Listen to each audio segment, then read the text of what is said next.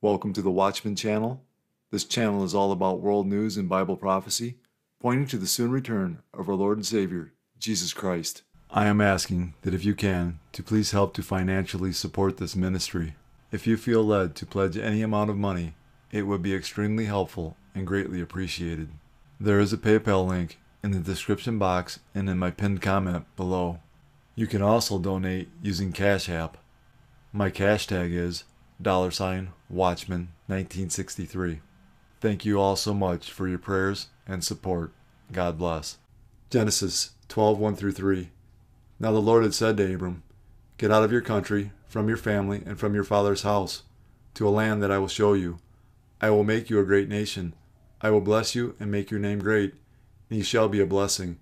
I will bless those who bless you, and I will curse him who curses you.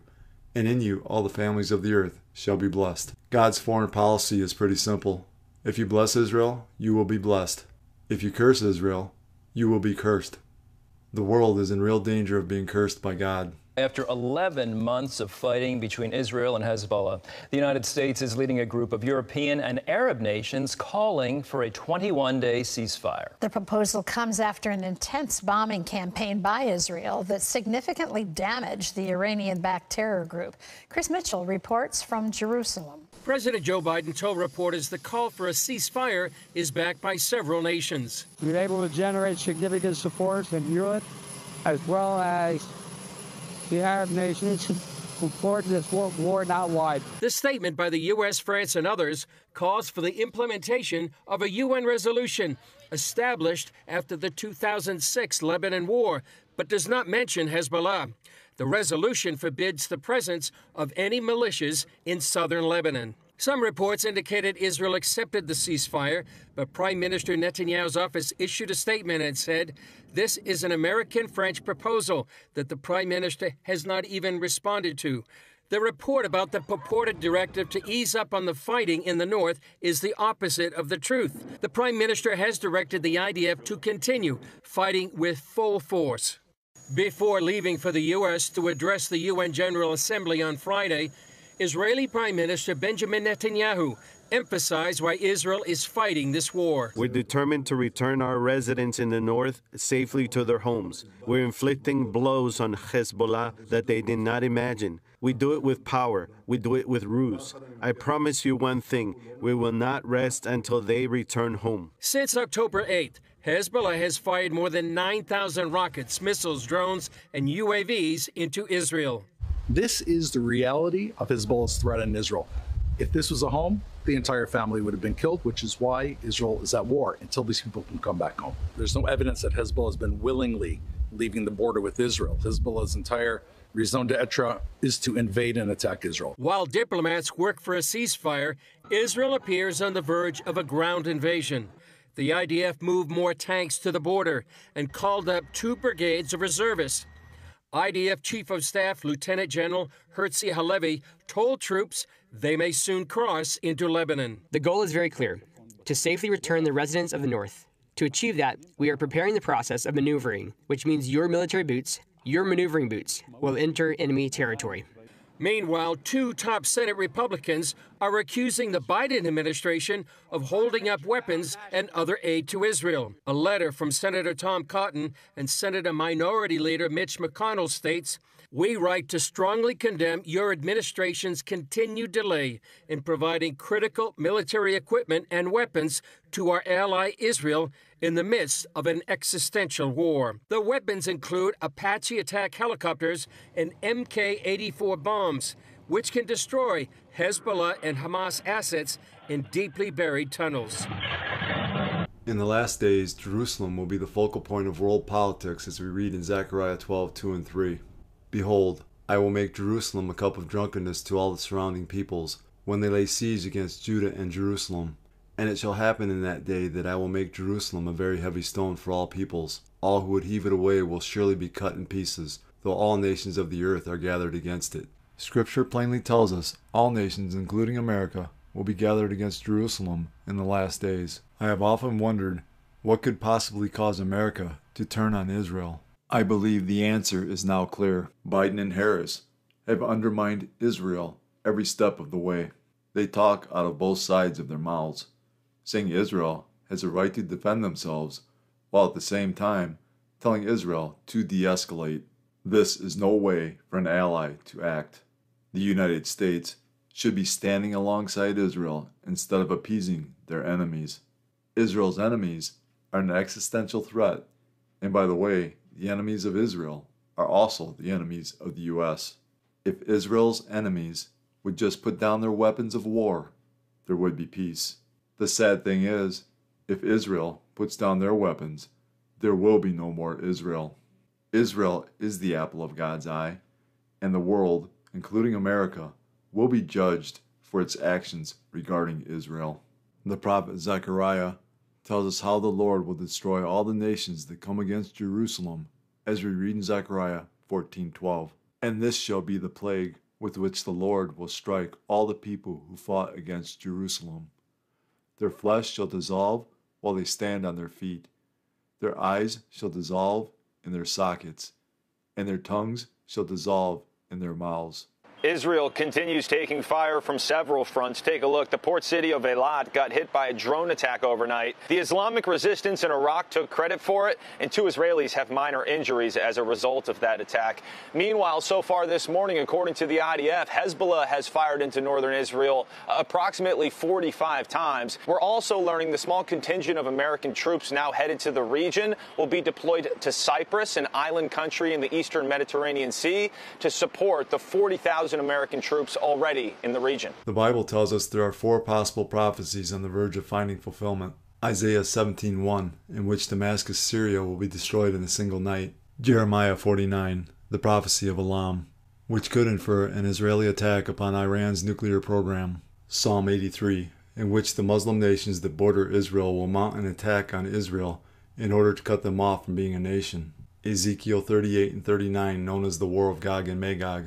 In this prophecy, a coalition of nations led by Russia, Iran, and Turkey will attack Israel in the last days in order to take Israel's wealth. Jesus said, as a sign of his coming and the end of the age, there would be an increase in deception, false Christs who will deceive many, wars and rumors of wars, nation against nation and kingdom against kingdom, famines, pestilences, earthquakes, Christian persecution, apostasy, false prophets, and lawlessness, causing the love of many to grow cold. Jesus said all of these signs would come like birth pains. Jesus was likening last days events to a woman in labor. As the labor progresses, the pains increase in both frequency and intensity until the baby finally comes. As we get closer to Jesus' return, all the signs he gave us as a sign of his coming and the end of the age will become more frequent and more intense. All of these signs are manifesting around the world in our time.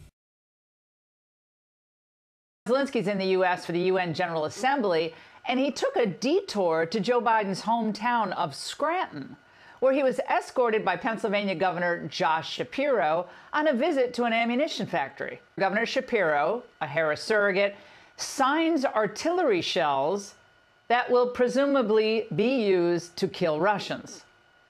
Now, clearly, this will be seen by Russia as America's direct involvement in the already deadly war. If Kamala Harris becomes our commander-in-chief, there will be no end in sight for the global chaos that has occurred in the Biden-Harris era. It's going to continue. And now, they have us on a glide path, it seems, to a war with Russia.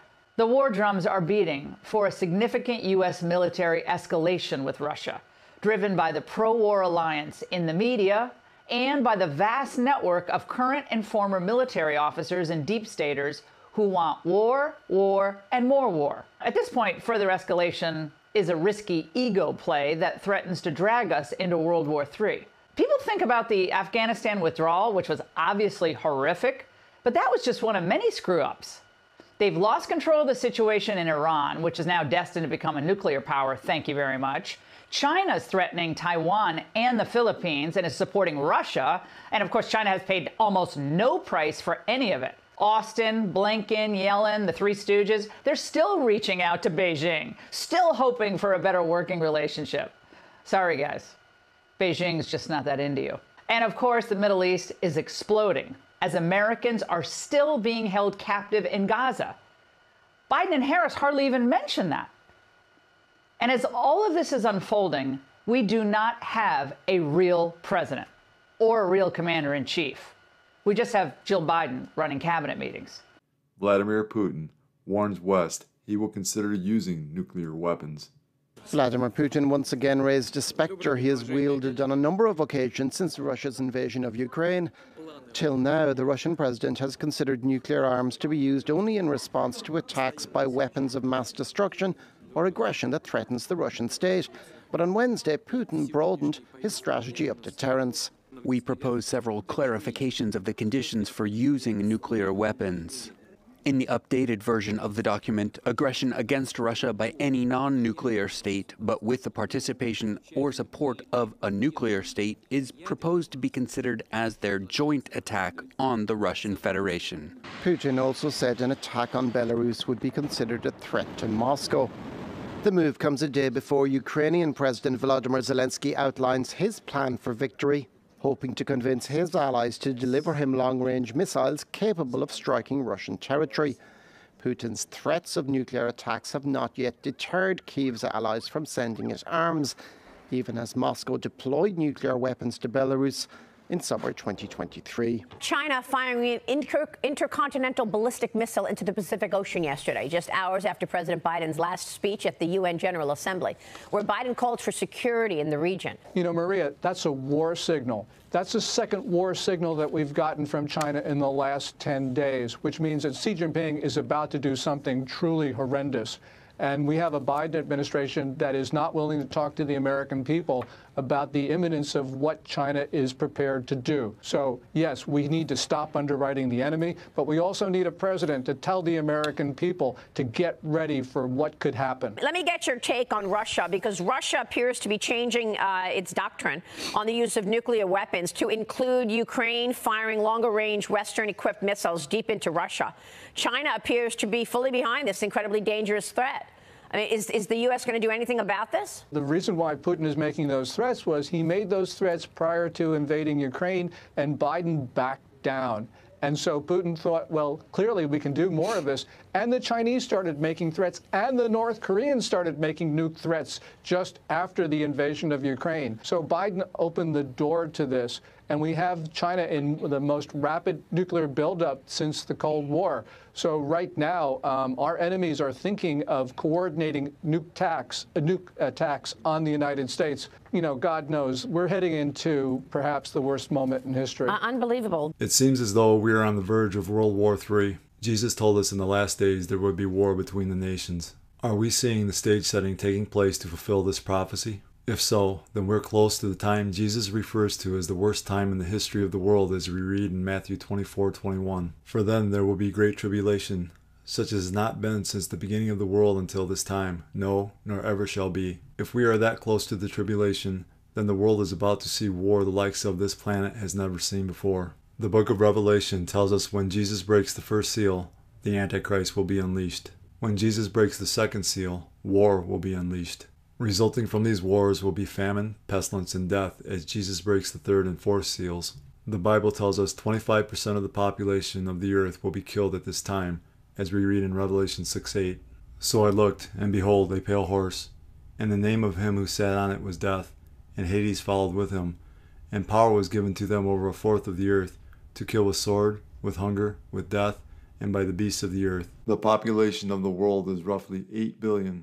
Meaning 2 billion people will die during this time. The remaining 17 judgments of God include devastating earthquakes, cosmic disturbances, scorching heat, meteors, 100-pound hailstones, volcanic eruptions, loathsome sores on those who take the mark of the beast, the seas, rivers, and springs of water turn to blood, demons torturing mankind, and a 200 million strong demonic army who will kill another third of mankind, bringing the total to 4 billion. Thailand legalizes same-sex marriage in a first for Southeast Asia. It's official, these two can finally get married. The Thai king signed same-sex marriage into law on Tuesday, making Thailand the first country in Southeast Asia to recognise marriage equality. Queer couples will have to wait 120 days for the law to come into effect, but from January they will be able to walk down the aisle. And judging by this rainbow display from this year's Pride March, they are sure to be colourful events. The law also replaces terms such as men, women, husbands and wives with gender-neutral language and gives same-sex couples the same rights to adoption and inheritance as heterosexual ones. The country's former Prime Minister Sveta Tavison, who was instrumental in the legislation, took to social media to celebrate the moment. Another important step for Thai society, the marriage equality law has been passed. Equality is tangible in Thai society. Gender diversity will finally be fully accepted. Congratulations. But the victory did not come easily. For decades, LGBTQI activists have campaigned for equal rights in the Buddhist kingdom, where many still hold conservative values. Then earlier this year, love won out when the Senate voted through the legislation 130 votes to 4. Thailand now joins the growing list of more than 30 countries who have opted for the more inclusive form of marriage and is the third in Asia after Taiwan and Nepal. It is also widely recognised as one of Asia's most queer-friendly nations. We now live in an Isaiah 5:20 world where evil is good and good is evil, where the sin of being a homosexual or transgender is openly celebrated and even glorified. One of the many signs that we are living in the end times is the epidemic of homosexuality that is sweeping the world today. Jesus said he would return at a time when society parallels the days of Lot, as we read in Luke 17:28 through 30. Likewise, as it was also in the days of Lot, they ate, they drank, they bought, they sold, they planted, they built. But on the day that Lot went out of Sodom, it rained fire and brimstone from heaven and destroyed them all. Even so will it be in the day when the Son of Man is revealed. To find out what parallels our days with the days of Lot, we need to go back to the book of Genesis. Genesis 19:1 through 5. Now the two angels came to Sodom in the evening, and Lot was sitting in the gate of Sodom. When Lot saw them, he rose to meet them, and he bowed himself with his face toward the ground, and said, My lords, please turn aside to your servant's house and spend the night and wash your feet. Then you may rise up early and go on your way. They said, No, we will spend the night in the town square. But he pressed them strongly, so they turned aside to him and entered his house. And he made them a feast and baked unleavened bread, and they ate. But before they lay down, the men of the city, the men of Sodom, both young and old, all the people to the last man, surrounded the house. And they called to Lot, Where are the men who came to you tonight? Bring them out to us, that we may know them. The term know them isn't a friendly handshake and how are you. It is to know them in a sexual way. What parallels our days with the days of Lot is homosexuality. Homosexuality is strongly condemned in the Bible. Ezekiel 16:49 through 50. Look, this was the iniquity of your sister Sodom. She and her daughter had pride, fullness of food, and abundance of idleness. Neither did she strengthen the hand of the poor and needy. And they were haughty and committed abomination before me. Therefore I took them away as I saw fit. What was this prideful abomination committed before God? The answer is found in the book of Leviticus. Leviticus 18:22. You shall not lie with a male as with a woman. It is an abomination. Leviticus 20:13. If a man lies with a male as he lies with a woman, both of them have committed an abomination. They shall surely be put to death. Their blood shall be upon them. God also offers forgiveness to those who are living a life of homosexuality, as we read in 1 Corinthians 6:9 through 11. Or do you not know that the unrighteous will not inherit the kingdom of God? Do not be deceived. Neither fornicators, nor idolaters, nor adulterers, nor effeminate, nor homosexuals, nor thieves, nor the covetous, nor drunkards, nor revilers, nor swindlers will inherit the kingdom of God. And such were some of you. But you were washed, but you were sanctified, but you were justified in the name of the Lord Jesus and by the Spirit of our God. People keep acting as if we are living in normal times, but the truth is that these are far from normal times. We are in the midst of a perfect prophetic storm, and most people don't even realize it. While the mainstream media is endlessly focused on political drama, our world is deeply troubled by war, economic problems, famine, nightmarish pestilences, and terrifying natural disasters. What we are experiencing is not even close to normal. Every new day brings us yet another new crisis or disaster to deal with, and the pace of events is only going to escalate as this year continues. But, as bad as things are at this moment, they are about to get a whole lot worse. What we are witnessing is a glimpse of what the 7-year tribulation will be like. Jesus declares this in Matthew 24:37 through 39. But as the days of Noah were, so also will the coming of the Son of Man be. For as in the days before the flood, they were eating and drinking, marrying and giving in marriage, until the day that Noah entered the ark, and did not know until the flood came and took them all away, so also will the coming of the Son of Man be. People are going to be eating, drinking, marrying, and giving in marriage, just like any other day. Just as in the days of Noah, when people were caught off guard and the flood came, so also will people of our time be caught off guard when Jesus returns. I believe that time has arrived. Luke 17:26-30. And as it was in the days of Noah, so it will be also in the days of the Son of Man. They ate, they drank, they married wives, they were given in marriage, until the day that Noah entered the ark, and the flood came and destroyed them all. Likewise, as it was also in the days of Lot, they ate, they drank, they bought, they sold, they planted, they built. But on the day that Lot went out of Sodom, it rained fire and brimstone from heaven and destroyed them all. Even so will it be in the day when the Son of Man is revealed. Just in the days of Noah, when God sent a flood, and in the days of Lot, when God sent fire and brimstone to judge mankind, he is about to send his final judgments on a wicked and unrepentant world.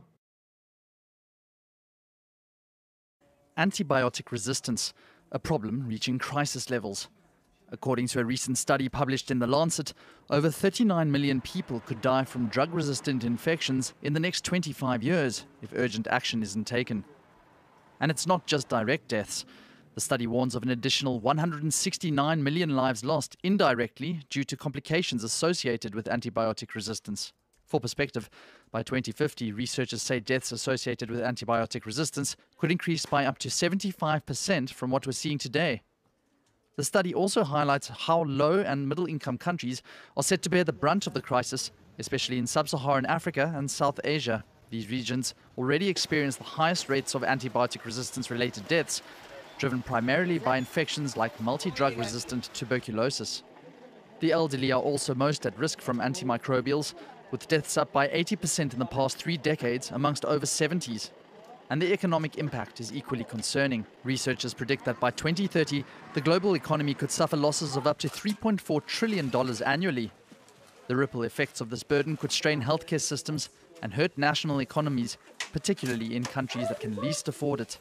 Tonight, growing concerns about the rare mosquito-borne illness known as Triple E after a person in Ulster County actually died from it. According to the CDC, there have been at least 10 cases of Eastern equine encephalitis reported nationwide this year. A few weeks ago, I was talking to some people, and I started getting some bites.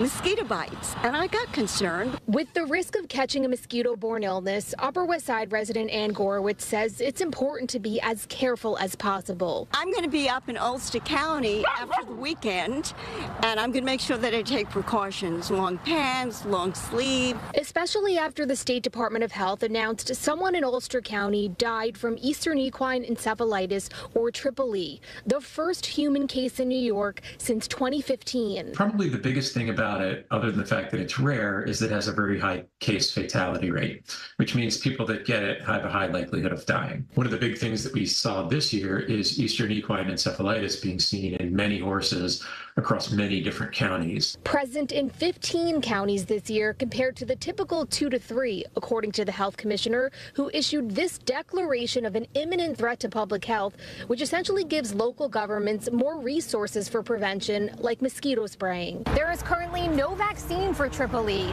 The best protection, experts say, is to prevent mosquito bites. The risk for Triple E and for West Nile virus is actually highest at this time of year because these mosquitoes have had this opportunity to pick up the virus throughout the course of summer. And while there may be fewer mosquitoes right now, they're actually more likely to be infected. Luke 21:26-28. Men's hearts failing them from fear and the expectation of those things which are coming on the earth, for the powers of the heavens will be shaken. Then they will see the Son of Man coming in a cloud with power and great glory.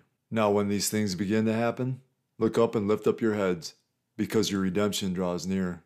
The signs of Jesus' soon return are so strong now, and the evidence is so clear, that any person willing to accept the truth can see that the end of the world, as we know it, is near. For God so loved the world, that he gave his only begotten Son, that whoever believes in him should not perish, but have everlasting life. For all have sinned, and fall short of the glory of God. But God demonstrates his own love toward us, and that while we were still sinners, Christ died for us. For the wages of sin is death, but the gift of God is eternal life in Christ Jesus our Lord. That if you confess with your mouth the Lord Jesus and believe in your heart that God has raised him from the dead, you will be saved. These are the ABCs of salvation. A. Admit that you're a sinner. B. Believe in your heart that Jesus Christ died for your sins, was buried, and God raised him from the dead. C. Call upon the name of the Lord, and you will be saved. Jesus paid the price for mankind's sin. He has provided a way to spend eternity with him and the Father. All you have to do is believe in the Lord Jesus, and you will be saved. God has already done all the work. All you must do is receive, in faith, the salvation God offers.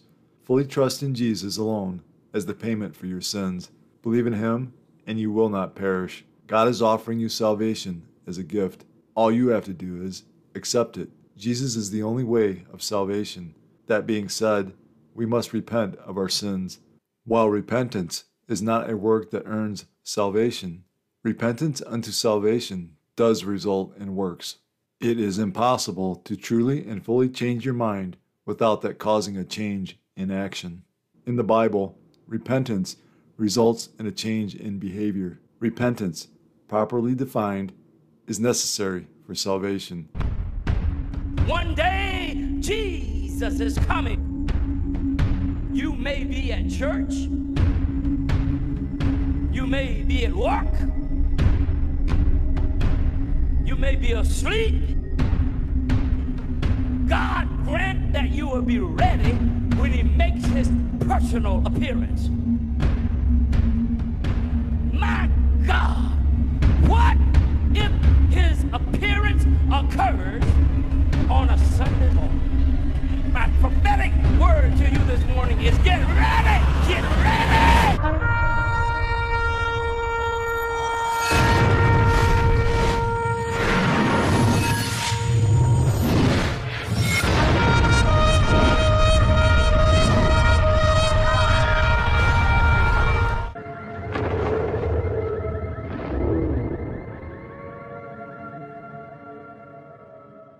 Time is short. Call upon the name of Jesus today.